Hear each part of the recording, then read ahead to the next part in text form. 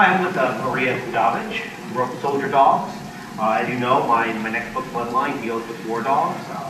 My exposure for war dogs came from a USO tour where I saw working dogs in action.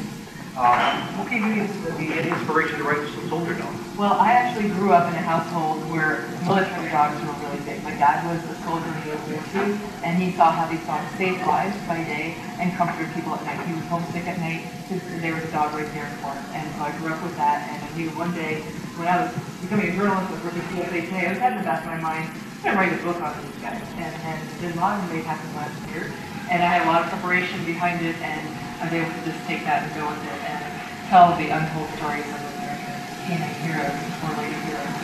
I know from talking to some of the soldiers that they have a real deep bond between the working dog and the handler. What was your exposure doing the research on this? The bond is like no other. I love my dog so much. We have a great bond with your dog, but they say that there is no bond like that of soldier and dog because they deploy together. They're together 24/7. Their lives depend on each other. The dog is there sniffing out explosives, and not only the handler's life, but everyone behind the handler depends on that dog's ability to work well, and the handler has to know his dog really well, and the dog has to want to work for that handler.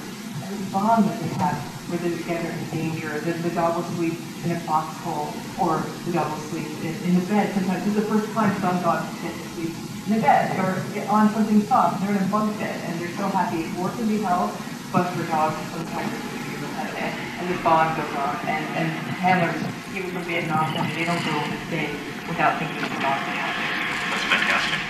I also heard that you were interviewed by John Stewart. What was that like? That was a lot of fun. What is he really like? He's a nice guy.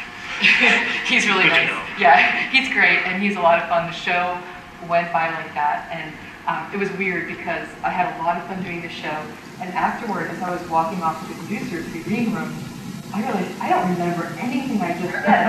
I have this weird amnesia, and it wasn't until I actually saw the show later that night that I thought, oh yeah, that's what we talked about. There was one part though, he whispered to me something at the end when the cameras were off. I still don't remember what that was. Too bad the mic was off. I always wanted to whisper it. Yeah, me too. Well, thank you very much. And everybody read Soldier Dogs. It's fantastic.